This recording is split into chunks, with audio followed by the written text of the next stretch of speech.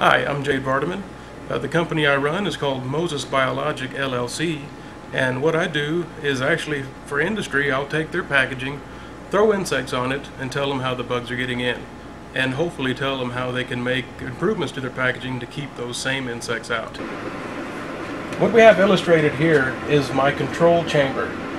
All of the bags inside of this chamber have no insect growth regulator, or otherwise none of them are treated with the ProvisionGARD coating.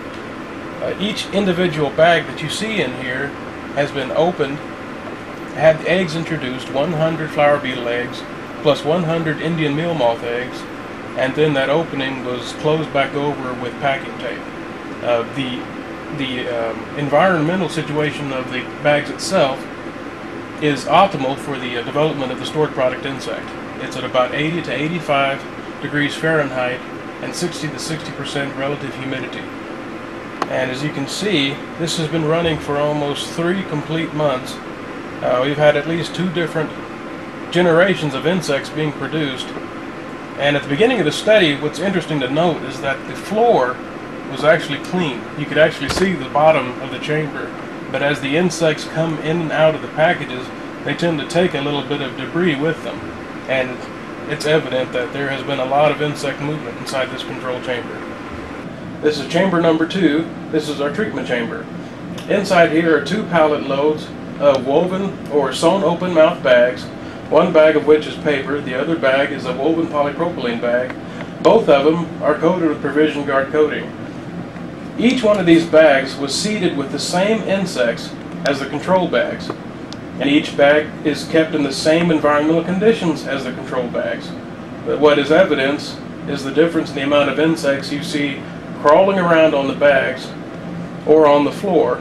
You see a lack of debris that has been carried in and out from the packages. The floor is fairly clean, and it's almost completely free of insects wandering around. What we're getting ready to do right now is actually cut open one of the control bags and see what it looks like on the inside. You see there's lots of insects and lots of movement on the exterior of the package, but what we really want to do is see how many are actually on the product. There are various methods that we can utilize to separate the insects from the product, but it's evident from just now opening the bag that the numbers on the inside are so large that it might not even give us any extra data if we were to say there were 10,000 insects versus being just 100. What we're going to do now is cut open a treated bag. Basically, this is another sewn open mouth paper bag, but this one has been treated with ProvisionGARD coating. Now, both of these packages are sitting in the same environmental conditions. They were seeded with the same amount of insects, but already it's evident from the exterior of the package that there are less insects moving around. I believe we may see 1 flower beetle wandering at the surface, so we're going to actually cut into the bag and see what it looks like from the inside.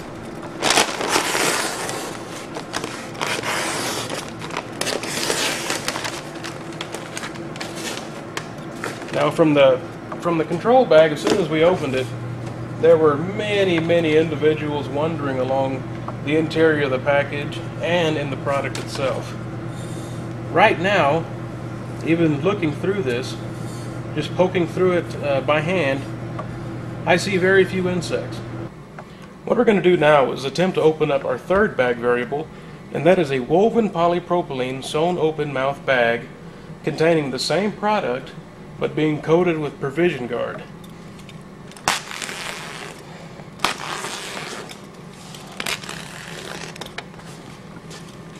Once again, from opening up the product, you can see minimal webbing from some of the Indian meal moth eggs that were actually placed into at the beginning at day 1 of the study, but the numbers of flower beetles